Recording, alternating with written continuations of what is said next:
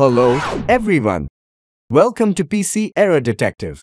In this video, we will show you how to delete a doc in Word in a few simple steps. If you find this video helpful, please give it a thumbs up and subscribe to our channel for more tips and tricks. Step 1. Locate the file you want to dispose of on your computer. You can use the search function or browse through your folders to find it. Once you find the file, click on it to select it. Step 2. Right-click on the selected file or files and choose Delete from the menu that appears. This will move the file or files to the recycle bin, where they will be stored temporarily until you empty the bin or restore them. Step 3. If you are sure you want to permanently delete the file or files, you can empty the recycle bin by right-clicking on it and choosing Empty Recycle Bin.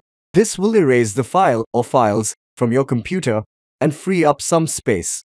However, be aware that this action cannot be undone, so make sure you don't delete anything you may need later. And that's it. Thank you for watching and see you in the next video.